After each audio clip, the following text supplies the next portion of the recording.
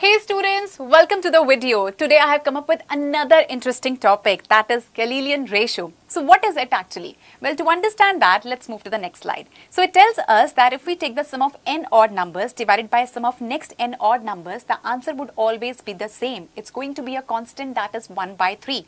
But remember one thing, you cannot use any random odd numbers. When we are saying sum of n odd numbers, it has to be in a proper order. Let's take an example to understand this. Let's suppose I have 1, 3 and 5. All these are odd numbers and they are in the order. And the next n odd numbers are 7, 9 and 11. Next 3 odd numbers. So it's 9 by 27, that is 1 by 3, which is a constant. Now let's take one more example. Let's increase the odd numbers this time. This time I have taken 5 odd numbers, 1, 3, 5, 7 and 9, and they are in order. In the denominator we have 11, 13, 15, 17 and 19. Once I add them up, what do we get?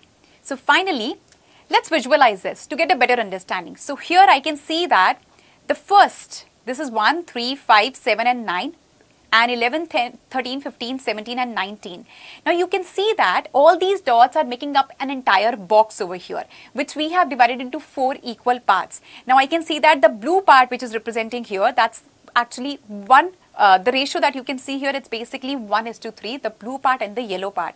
So as I was saying, the ratio always remains the same. It is going to be a constant, that's going to be 1 by 3. And that's what Galilean ratio is. Now you can also try this out with different numbers. You can pick up any number of odd numbers that you want, but they have to be in order. Try this out with different numbers and let me know in the comment section how you like this video.